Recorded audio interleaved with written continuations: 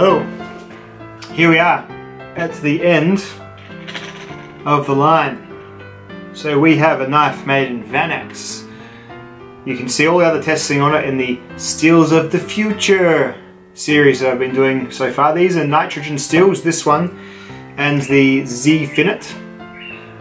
What I've done, taken this very well performing knife, 680 cuts through rope with a polished 17-degree edge, and I've gone and put a 13-degree edge on it. 13 was the limit. I didn't want to ugly it up too much because it is not my knife, but thank you very much, Chris.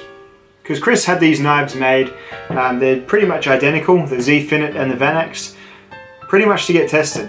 And you know, he sent me an email saying, hey, can you do some testing? I've sent one back saying, hey, I thought I'd do this kind of testing. He said, cool.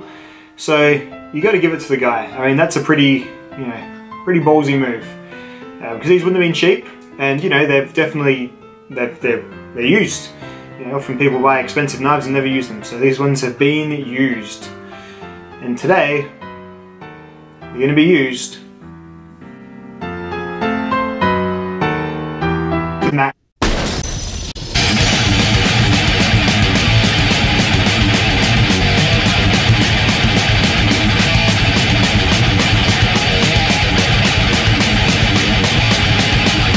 Oh, you see that? His dick's flying off.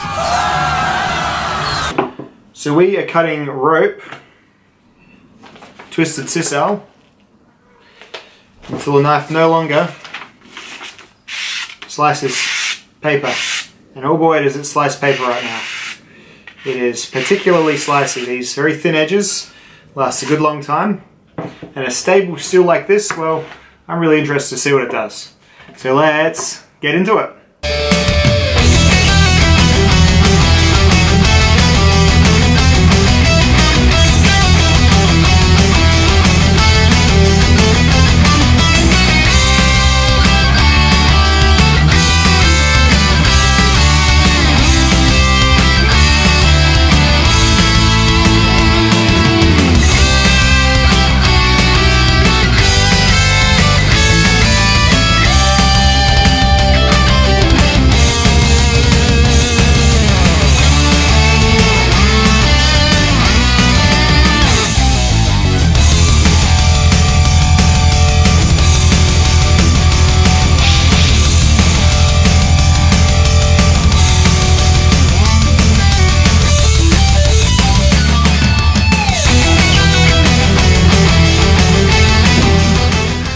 $790 for Vanax, and it is no longer reliably biting in. It always does that on the first. It's always say no longer biting in and slicing paper. See, it's rough. It was enough while I was doing the test that I couldn't bite in on the parts that I was cutting with. So 790, it stopped.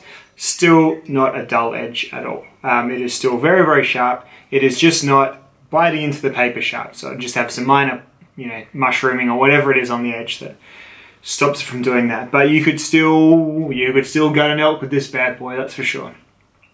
So comparing it to, I think 810 was what M390 did. So definitely the same ballpark in edge retention as M390 at extreme angles. Noting that M390, I reckon, is at a slightly higher Rockwell on that steel wheel modus as well. This is at 60, remember. This just shows that it's a very, very stable steel. To be able to hold a really thin edge like that for a good long time, pretty impressive stuff. Look, this Vanax, it's expensive, and that's what's keeping me from saying that this is probably the best steel going, because cost is definitely a factor, and availability.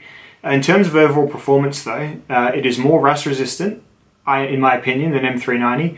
It seems to be tough enough to do, small fixed blade, and I'm not sure if you'd still want a big chopper made out of this, but certainly tough enough to do small fixed blade jobs, and it holds an edge for a really good long time. So yeah, if you're after a at least moderately tough, almost stain-proof steel, almost, because you never know, that will hold its edge for a very good long time, Vanax is a pretty hard proposition to beat.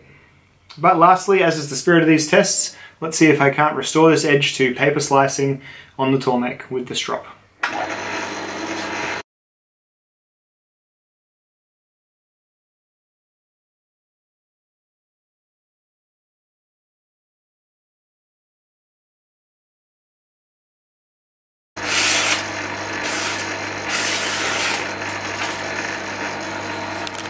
Pretty impressive stuff, I believe. So thank you, Chris, for getting this knife made and sent to me for testing. Thank you for indulging my nerdhood. I'll try and put this back to a more presentable knife before I send it to you. And Shannon Steel Labs is the maker of these knives. Likes his exotic steels just like I do.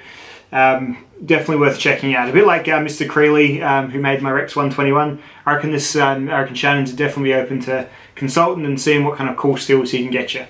But yeah, these are great little fixed blade knives. I'm pretty sure these were made as more test pieces, but even still, I'd be happy with it for sure. Really nice little grip. At no point was my hand uncomfortable doing all this cutting, and I would have cut probably, what, a couple thousand slices of rope with each of these by the end, I'd say. So yeah, very, very cool little knife. Really fits the palm well. Lovely little drop point blade. Nice blade lower than, you know, getting towards being nice and knuckle high. So very, very cool.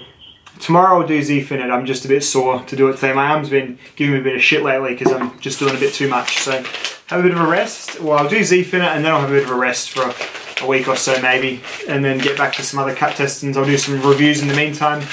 But yes, I hope you've enjoyed, guys. Vanax Unleashed to the Max. Total count of the Vanax cuts coming up now.